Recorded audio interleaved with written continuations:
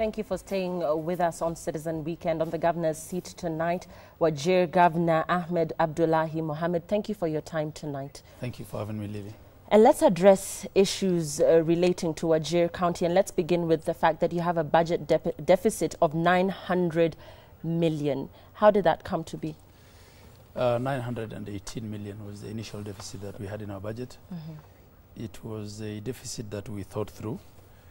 We thought that we could partner with, say, governmental agencies such as parastatals that we know have specific programs in Wajir County, and that we could actually raise some money.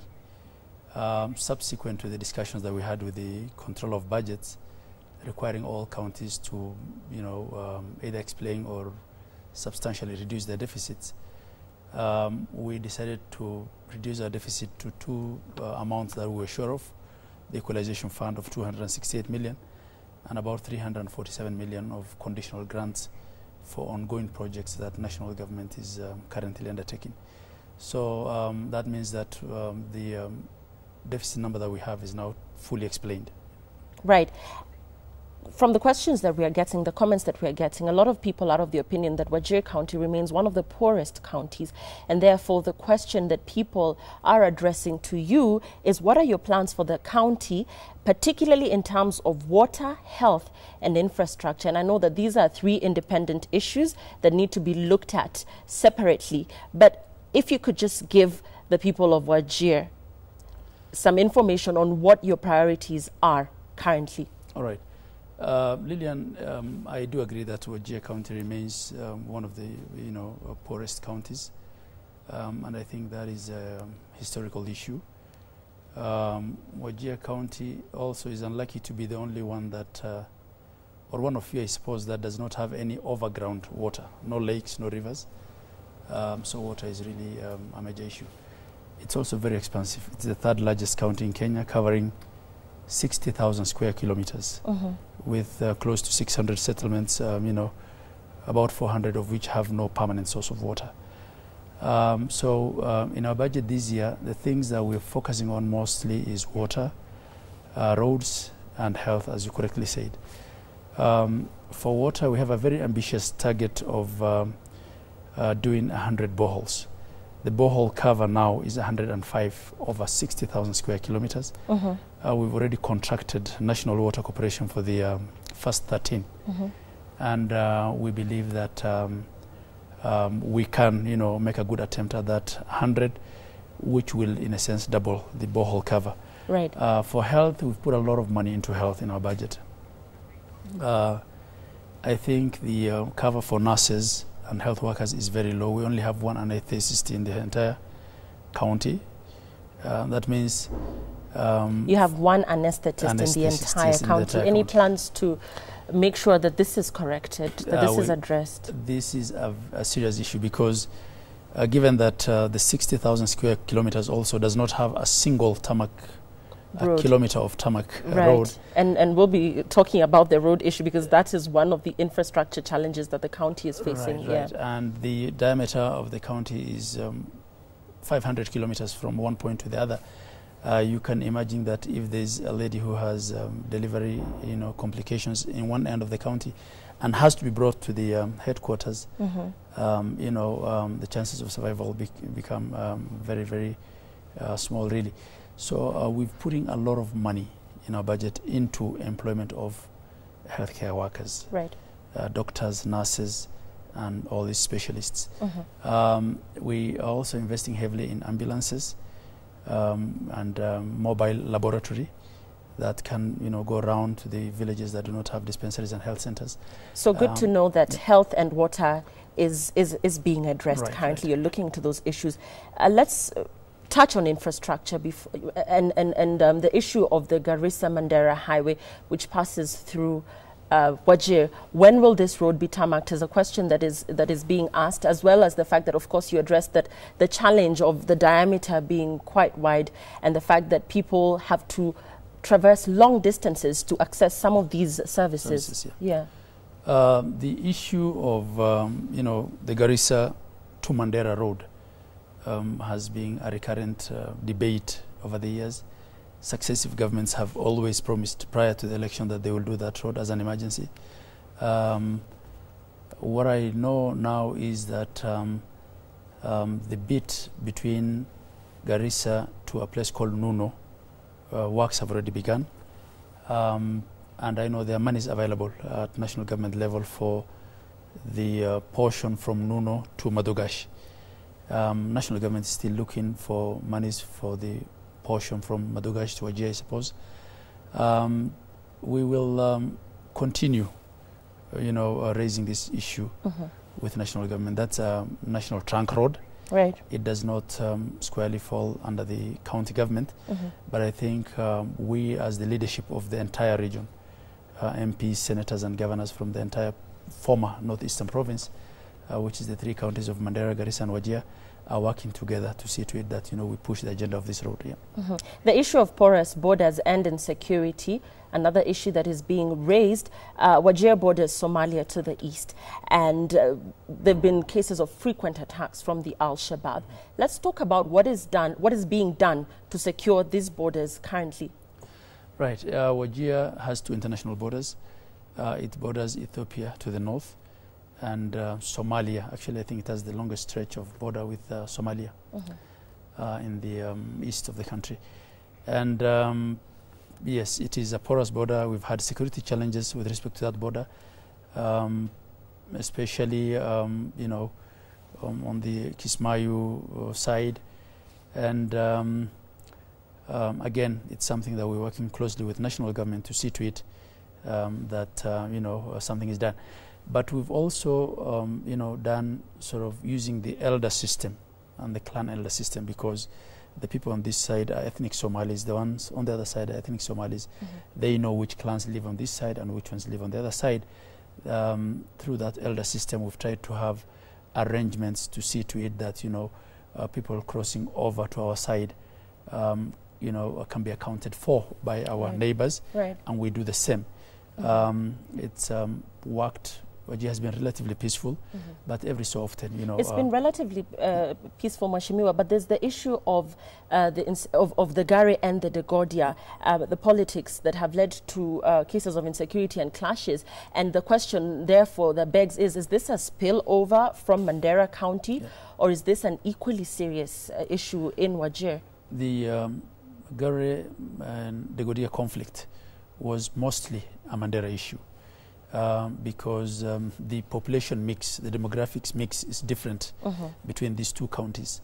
But we border Mandera, and these 2 communities live together on either side. It's just that on the Mandera side, the population of the Degodias is much higher than it is for the Gares on this other side. So we've had, a spillover that affected majorly 2 major towns, Burmayo and Gunana. And that's Burmayo is where my convoy was attacked on the peace mission. I think with the help and intervention of both the national government and the leaders from the rest of Northeastern, who do not come from those 2 clans, and with religious leaders and everyone coming in. So there are peace building efforts. We have put that under control at the moment, and we continue to follow through to see to it that it does not happen again. And there's a question that has been raised here, not once, not twice. There's a problem with the way recruitment is being handled by making advertisements for positions, while at the same time the positions are shared on a round table between politicians who are your supporters and are fronting unqualified persons, as well as comments here that you have fronted persons affiliated to your clan for key positions. Your response to this? I think that is more of a perception issue, and I mean, in politics you always have supporters and opponents, and there are people who will always be opposed to you regardless of how you do things. I think in as far as stability of the county government is concerned, in as far as sharing of positions on an equitable basis is concerned, Wajir is way ahead of a lot of the counties in the region, and my cabinet of 10 or so county executives has people from the 3 main clans in the county, as well as a minority. And I think even if you look at positions such as who is governor, who is senator, who is deputy governor, Wajir's is pretty much spread, and there have been no, quarrels, for lack of a better description, over positions. Yeah. And Governor is still determined to press on with the issue of the referendum on devolved funds. And the question is, how do you plan to mobilize support with Jubilee-affiliated senators? You pulled out of the referendum. Right. You are an ODM-affiliated, a CORD-affiliated governor. Your response to this, your views on the referendum issue and how we got there in the first place? Maybe beginning with how we got there in the first place. I think this had to do with the very basic question of whether the functions that were devolved to these counties came with the attendant resources.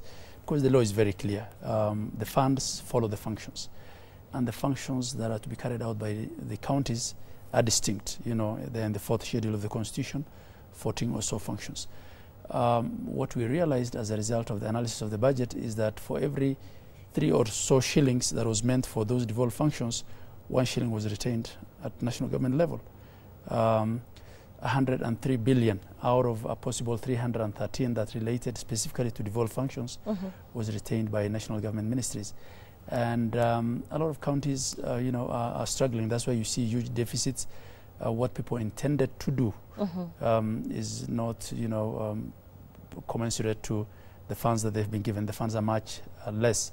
So, and then we also realized that there were certain words in the Constitution that made it harder for us to get equitable share that's based on current revenues. The debate as to whether it's 32% or 14.6% that has been given to the county governments is as a result of that.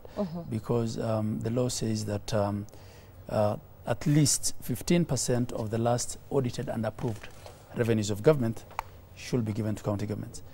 The last audited and approved revenues as of now is 2010, 2011. Right. So on that basis, we have 32%. But you will reckon that there is 2011, 2012, which has been audited by the Auditor General, but has not been approved by Parliament, and that's out of our hands. And then there's also 2012, 2013, which is yet to be audited. And as we wind up, you did pull out of the referendum. Just your views as we wind up on why you felt that it was necessary to pull out. I did not pull out of the referendum. I don't know where that impression is coming. I support the referendum in principle as long as it sticks to those 3 issues, which is, protecting the Senate from the National Assembly so that the Senate can be a better protector. So you have your issues with some of the elements surrounding why there is a push for the referendum. I am in support of the referendum consensus position that was taken unanimously by the Council of Governors. The other issues around how we elect the president and all that came later, which I know the people who are pushing have also sort of backtracked on. I'm not in support of that. But the initial position, which remains to be the position of the Council of Governors, that we are pushing for this referendum to address those issues. But we welcome debate as to alternative ways of addressing these issues. I think saying that governors should first use what they have been given does not solve the issue. That brings in an element of tokenism, which takes us back to where we were before the Constitution.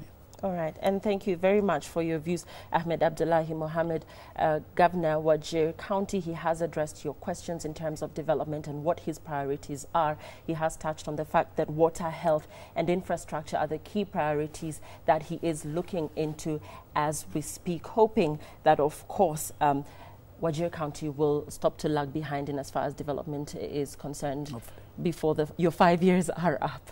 Thank you very much for your time this evening. Thank you. Please remain seated, sir. And let's move on now to the strength of a woman. And fishing in Kenya has traditionally been associated with men. Rarely do you spot a woman braving the early morning cold to go fishing. But Ruth Agong has been in this male-dominated business of fishing in Lake Victoria for 3 years now and has earned the respect of her male colleagues and indeed from the rest of the community. Tonight on Strength of a Woman, we feature the fisherwoman of Lake Victoria. Let's take a look.